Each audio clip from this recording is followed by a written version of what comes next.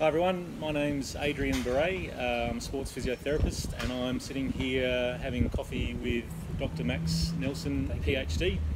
And Max is going to be a presenter at a fundraising event and cycling education evening we're having later next month.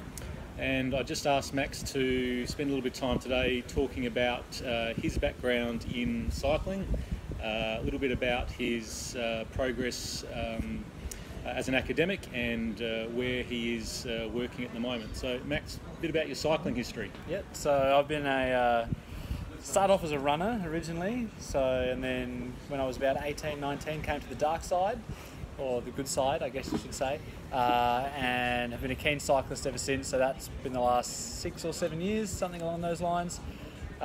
Still a recreational plotter. I'd probably think I'm better than I am, but I usually do 300 k's a week, something like that.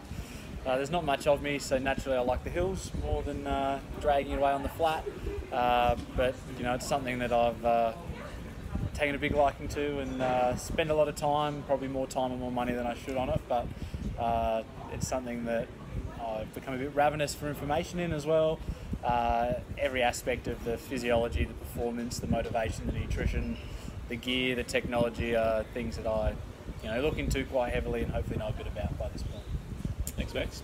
And you are a PhD, and you're working at the University of South Australia. What do you do there at the moment? So I'm a lecturer in exercise and sports science. So I coordinate the subjects in exercise delivery and exercise physiology is where I do most of my work.